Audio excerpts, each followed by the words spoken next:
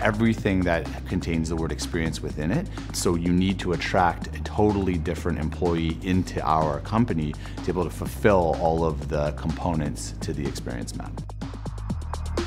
I think these days the workspace is not all about work anymore, where you just sit in a cubicle. These days work is more of a community. The trajectory of the work that we do is really about creating narratives. So it's always transforming.